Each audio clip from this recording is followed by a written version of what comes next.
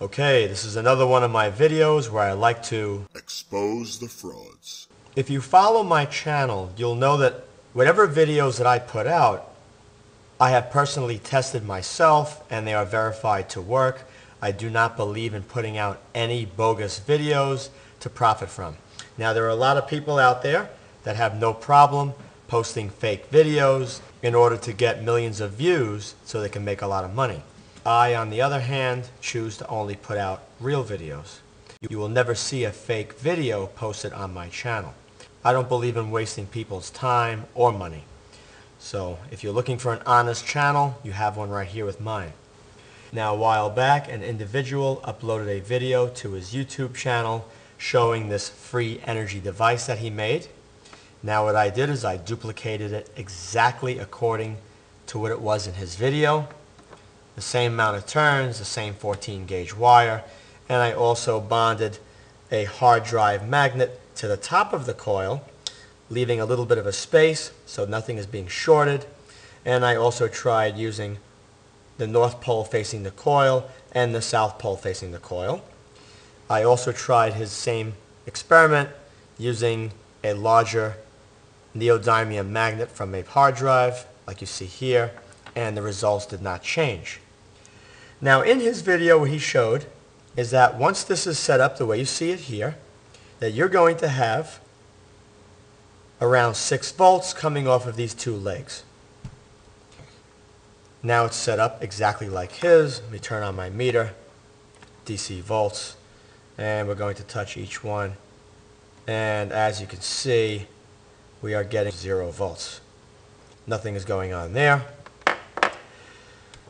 So I can confirm you're not going to be getting any power output making the exact same device that he made. All right, it's not going to happen.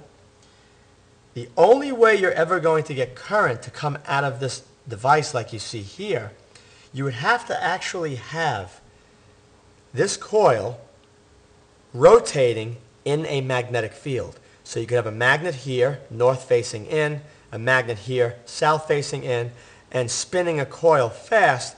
Then you have a rotating magnetic field. That would produce a current. Or you could leave the coil stationary in the center and have your magnets rotating around the coil. But you're never going to produce any electricity having a fixed magnet up against a coil like this. It's not going to happen.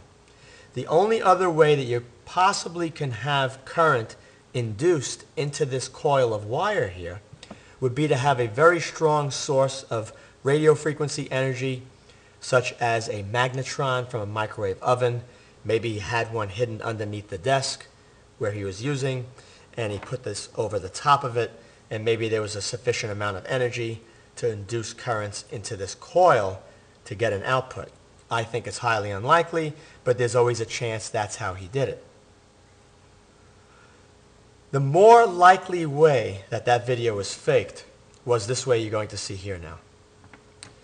When he checked the voltage, it came up as 6 volts, or around 5.92 on the meter.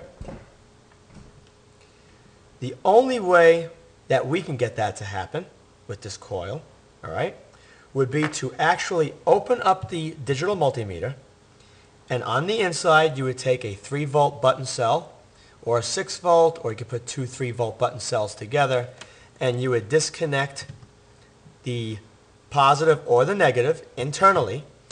And if you're using a cheap meter, you don't care. You're going to be making a video anyway. You could always put it back. And what you would do internally is take that button cell. I think I have one right here. All right, this is a little larger, but this is a 3-volt. They make them much smaller than that in 3 volts.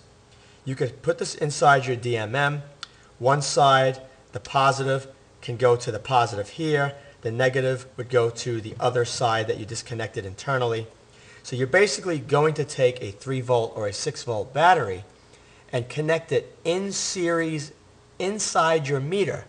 So once you connect this in, all you would have to do is go like that, and then you would see the voltage of this battery, which is hidden inside the meter. Now that's very likely what he did. He hid a battery inside here, and he goes like that, And then it's like, oh great, I got 5.92 volts. What's happening, this coil is creating the circuit between the two probes. There's also another way that this could be done. Using a round motor, when you pull off the end, you're going to have two magnets inside, normally, and in between those two curved magnets, there's usually a space. You could easily fit small 1.5 volt or a 3 volt little battery in there, button cell, tucked between the two magnets off to the side away from the armature. And you would do the same thing. You would connect it in series to one of the legs of the motor. So all you would have to do on the outside is take that brass contact and short it with that brass contact, and the motor would come on. So what happens here, like in this video, he would touch one of these legs to there, this leg to that spot, and he goes, wow, look at this, it's spinning. The reason why it's spinning is not because you're getting any power out of this, it's because you completed the circuit with the battery that's hidden inside the motor. So there's a lot of different ways to fool people with this kind of a setup. And the reason why I really hate these videos is because it wastes people's time, it wastes money, and it also causes damage to other videos that have the potential of being something. So for instance, this right here is a fake piece of garbage which is not going to work. But somebody may have something that actually may work. But what's going to happen, because you have all these people putting out fake videos like this because they want to make money on advertising, what ends up happening, a video that comes out that might be something to look into, people are automatically going to discredit that video, and then you won't be looking into what they made. So it's really damaging a lot of other people's videos by doing that. The same individual also posted another video saying, I'll show you how you can make this. Now, of course, he's not going to show you how to make it because it doesn't get any simpler than winding your 8 turns of 14 gauge wire, hooking up your corkscrew coil in the center with the 4 turns, and then laying your neodymium magnet from your hard drive across the top. He even added another one later and put the corkscrew in a different spot, but the bottom line is it does not work. If something like this worked, he would not be on YouTube posting his video. He would seek the assistance of a patent attorney. He would have this patented, and you would see this in a smaller version installed on a lot of electronics, such as smartphones, to keep them charged. The reason why I put the video out is because I want to save people the time and the money trying to duplicate this, because it's not going to work. If you see a video on YouTube and it looks too good to be true, and there's not that much information given, or the information to make it is so simple, but no matter what you do, you can't get it to work, it's a scam. All right? They just want you to watch the video to rack up the advertising dollars, and that's all they're concerned about. The only use for this free energy device that you see here that I could possibly think of would be to use it for opening bottles of wine because it has a corkscrew on the end. That is about it. Besides that, it's completely worthless. If you enjoyed this video, please rate it a thumbs up, subscribe, and post links to this video on other websites and blogs. Also be sure to check out my video playlist as well. Thank you very much for watching.